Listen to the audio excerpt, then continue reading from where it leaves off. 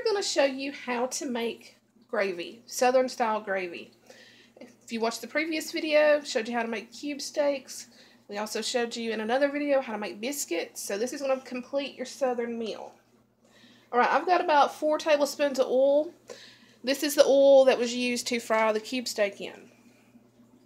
So I'm going to add about 4 tablespoons of flour. You want equal parts flour to oil.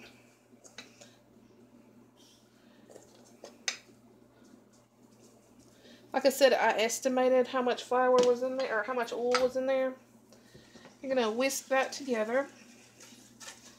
If you find that it's too runny, like that is, you're going to add more flour.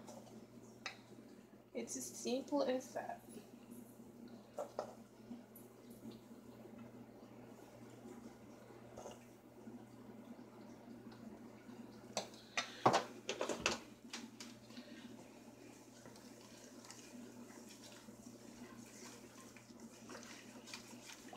And I'm still not happy with that amount of flour, so we're going to add more. Apparently, I was really bad at estimating how much oil was in there.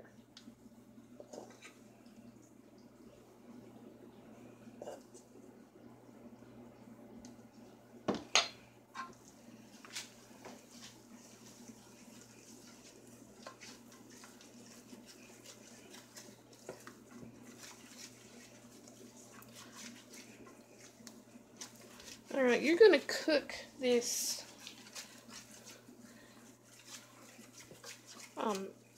roux, which is flour and oil, or flour and fat. It can be any fat. You're just going to cook it until it no longer smells like raw flour. It'll start to smell a little nutty. You also want to use a whisk to make sure you're not going to have any lumps.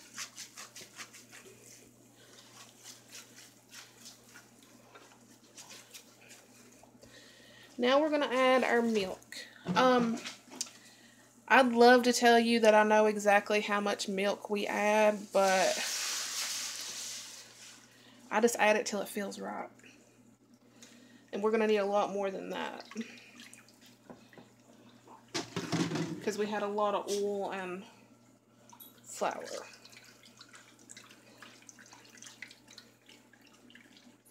Alright, that's good. Tony's my helper today. So, he's also the cameraman, so he is multi-talented. You're just going to keep cooking this until it comes to a boil. It will not thicken until it boils. If for some reason it starts boiling and you see that it's way too thick, you're going to add more milk. If it boils and it's too thin, unfortunately, you're having thin gravy that night. It happens, especially when you're a Southern cook and you don't really measure anything. I'm just adding some salt and pepper.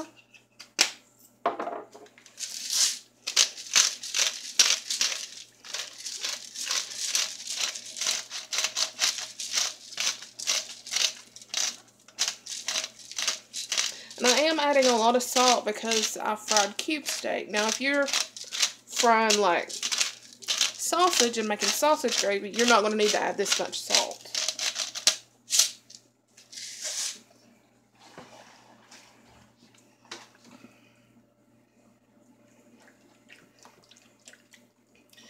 You have to be careful because, you know, see, as long as it took me to just add some salt and pepper, got a couple little lumps in there, so you want to be careful.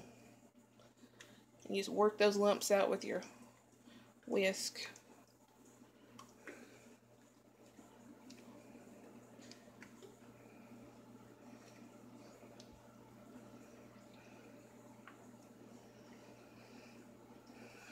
So it does take a little bit of time to boil. And I can already tell you I'm going to need to add just a touch more milk. I can already feel that it's getting really thick before it's boiling. So if that happens, add more milk.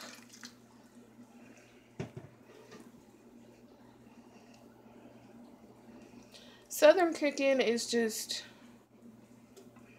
it's a lot about intuition and just the food will tell you what needs to be done and if it's ready, if it needs more of this, needs more of that. And it does need more milk. I had a lot more oil and flour than I should have had.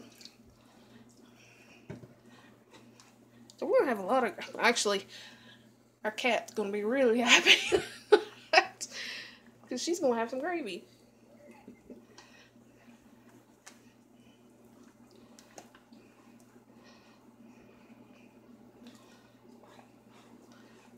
Alright, and that is Southern style gravy. As you can see, it has started to boil. And that's it. Hope y'all try it. Hope you like it. Like, comment, share, subscribe. Hit that bell. And we'll see you next time. Bye.